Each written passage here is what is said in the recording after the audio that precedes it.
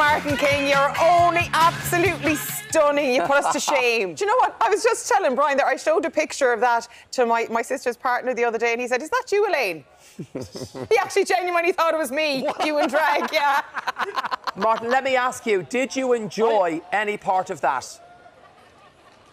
Oh, Brian, you know what? It was great fun, and you know we had Pixie Woo, we had Miss Roots, we had Mistaken, and of course the brilliant Paul there too, and it was just a great fun afternoon.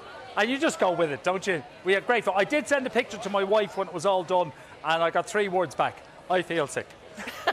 Anyway. No, the words I know were, she's watching it today. Bring home the wig.